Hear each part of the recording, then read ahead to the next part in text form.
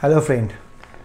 Recently, one of the persons known to me called me over phone that actually his elder sister, after fighting for 2 years, died of cancer, and after her demise, what will be the fate of digital assets? He inquired about to me that what will be the if there will be any privacy issues of all the Facebook, Twitter and WhatsApp account of his beloved sister. This is a very serious thing. What going to happen? Because see, if we come to this world, the death is tagged with our life. So everybody has to go, everybody has to die, but we do not want to accept that. The most important point is that now the time has come to think about what will be the future of the data of our Facebook account, Twitter account, Instagram accounts, our WhatsApp accounts, our banking accounts, the PayPal accounts, the Google Pay accounts. What will be the fate of those digital assets? One out of the 3 people in the world are using in any way or other different kind of social medias or messengers or chat box or like this. So every day we are having our digital assets or data into this virtual world. Now have we ever thought that what will be the fate of those data and those accounts after our demise? Whether we are ready to make any will the same way we are making for our movable and immobile properties. Isn't it the time has come that we will also make our will for our digital assets? Recently in one of the cases in USA, 14 years old girl committed suicide, and after her suicide her parents tried to access the mobile phone and the Instagram accounts of that ill-fated tender girl, and they were not been allowed to access those data for the purpose of their memory, as well as they want to know what prompted that young girl to commit suicide. In today's world, we need to know that we have 2 identity, and one is the physical identity and another our virtual identity, and when we die the real identity vanishes, the virtual identity remains the same. And so what is the law of inheritance of digital assets? How those assets be inherited our heirs when we will no longer be there. So if we can make a will of our movable and immobile physical assets, then why not we are going to make a will? Or if we are not going to make a will, then what will be if we die without making any will of our digital assets? So what will be the fate and how those data may be inherited by our heirs when we will no longer be in this world? So today friends, the topic of this video is to see what will be the fate of our Facebook account or our online banking accounts or our every kind of online social sites accounts, our virtual accounts, our virtual activities, the accounts and their data, the private and secure data, the digital currency, the digital assets. In many ways, we're going to discuss today the law existing in India, whether what will be the law of inheritance of digital assets, and how we're going to make a safeguard so that your data, your private data, your acquired data, which you are the owner, and these online social service providers are only the custodian. The fate of our Facebook account, Twitter account and other online accounts, banking accounts and others, when we will no longer be in this world. Our heirs could inherit those data without any problem or any kind of hindrance, and whether we are ready to. So today we're going to discuss about this beyond the virtual identity beyond death, and that's why please watch the video till end. And or the law of succession is allowed in case of digital assets or all these accounts and their data, and who are the owner of this data, whether these companies or they are only the custodian of our data, and this I am going to discuss about in this video.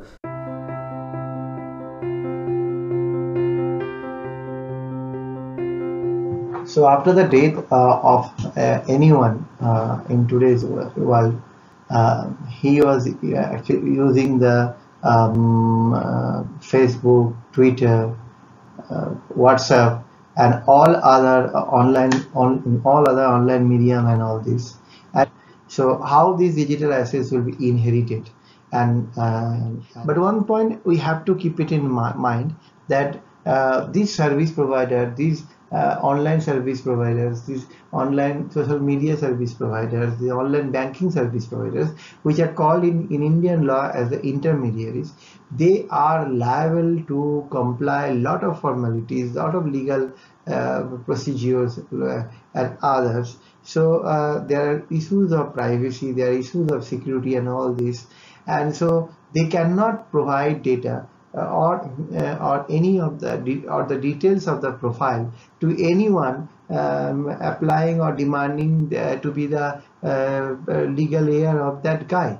So these actually we have to see what are the regulations, what are the basic parameters these companies are to follow prior to verify the heirship or the question of inheritance and all this.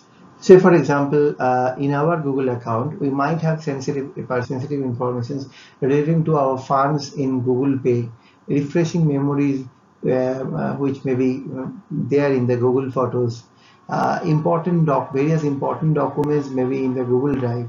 All these and many more in other sites, our heirs may demand for inheritance.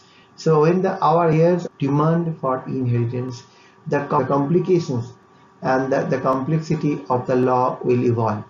The law of the virtual world and the law of the real world will merge and obviously conflict with each other. And these are the questions left for open for the future to give an answer. So, in case someone have a YouTube account or a Gmail account or like this, then in order to safeguard his digital assets or data or anything, there is a opportunity given in the help center. If you go into the Google account help center, you will see there is a option for submitting request regarding a deceased user account, and within that there are some options being given, that is what do you like to do, and choose the account of a deceased user or submit a request for fund from a deceased user account, obtain data from a deceased user account.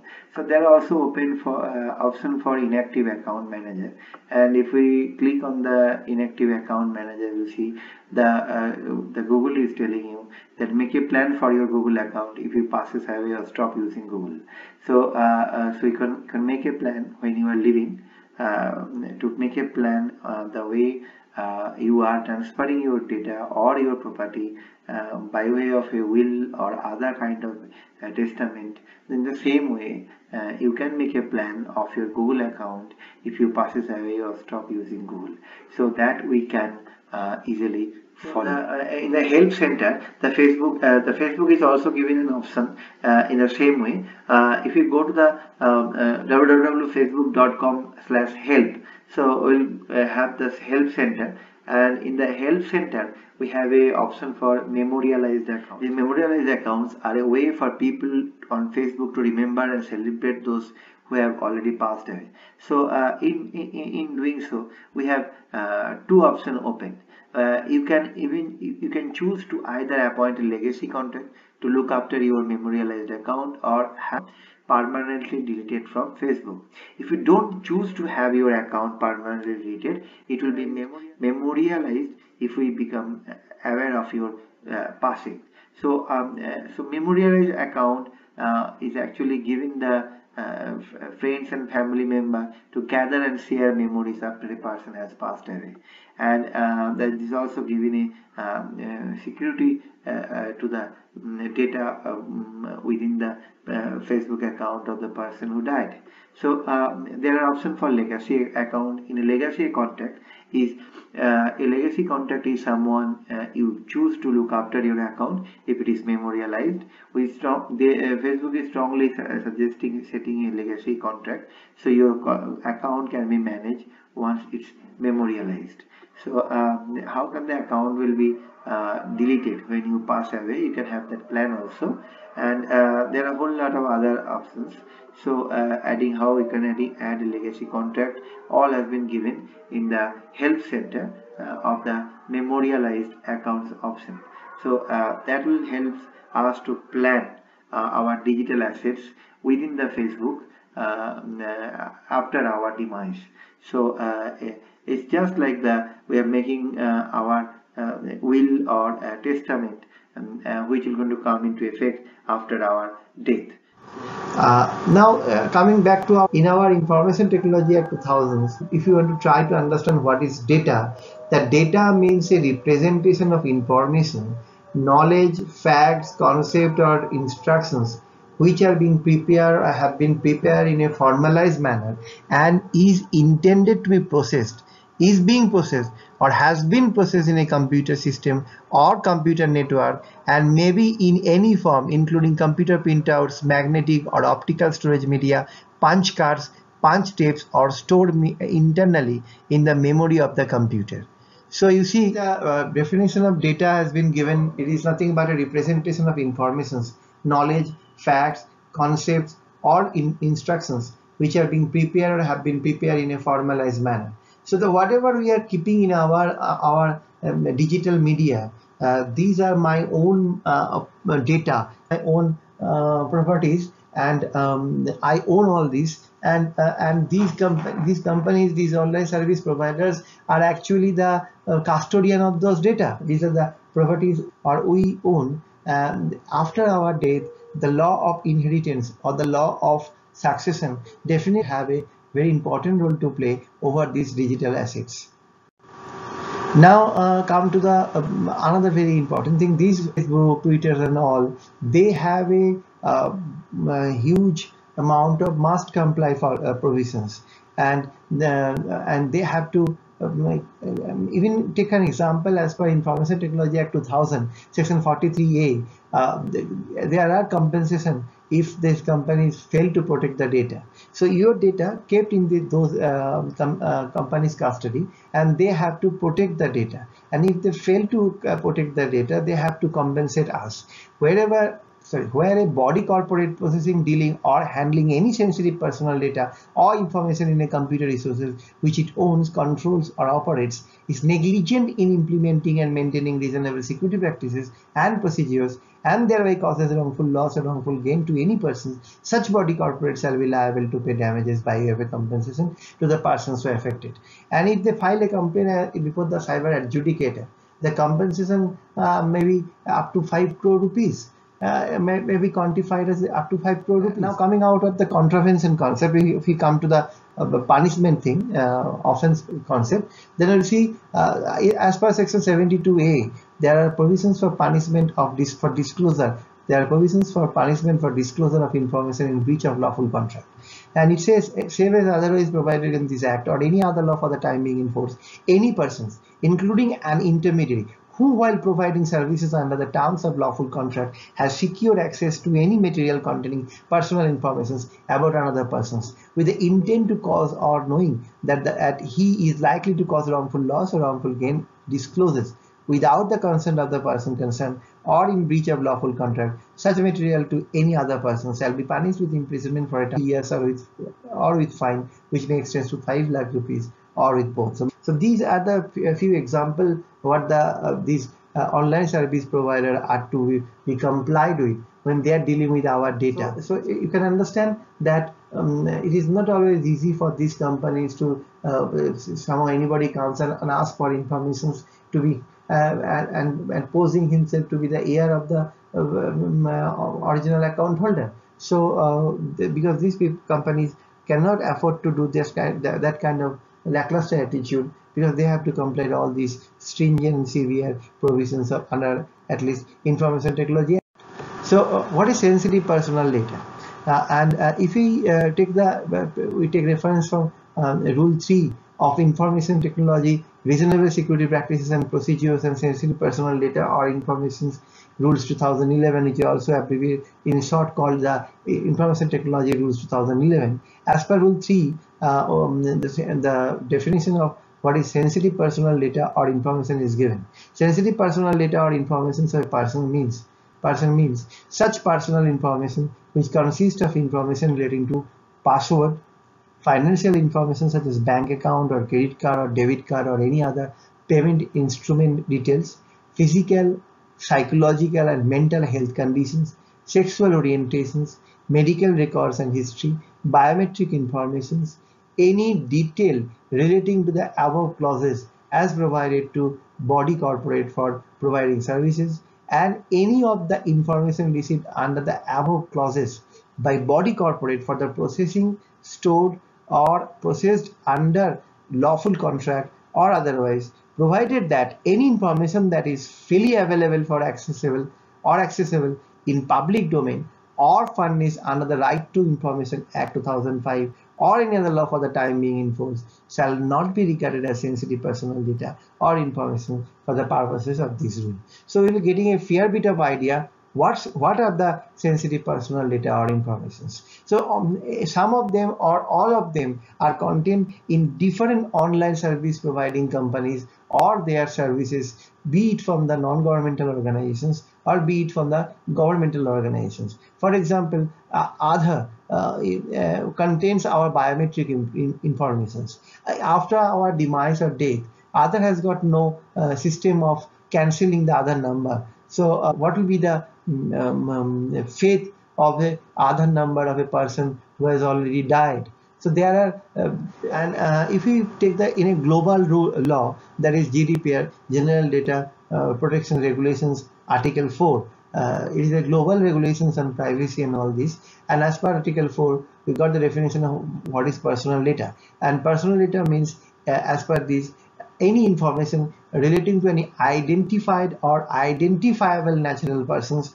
or data subject. And identifiable natural person is one who can be identified directly or indirectly, in particular by reference to an identifier such as a name, an identification number, location data, an online identifier, or to one or more factors specified to the physical, psychological, genetic, mental, economic, cultural, or social identity of that natural persons. Personal data breach means a breach of security leading to the accidental or unlawful restrictions, loss, alterations, unauthorized disclosure of or access to personal data transmitted, stored or otherwise processed. So this GDPR Article 4 is giving a fair bit of idea what is personal data and what is personal data breach.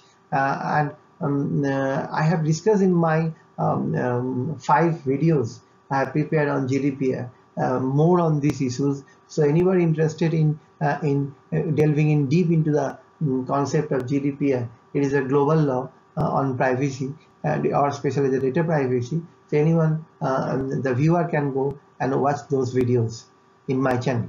So coming back to our discussions, law of inheritance in India, we'll find that inheritance may be in 2 ways. Either the person can draft a will, prepare a will, and in the will he made some legal declaration will with respect to his property or estate, which will take effect only after his or her death. So this is the will which is giving a directions that what will be the fate of the property after the demise of the person who is making the will. And it can happen that the person died without making a will, and in that case the Hindu Succession Act for Hindus and few other religious people, the Hindu Succession Act will going to prevail, and in case of other subjects, the Indian Succession Act will come into play, or other personal laws. So if the person died without making a will and all, so then Hindu Succession Act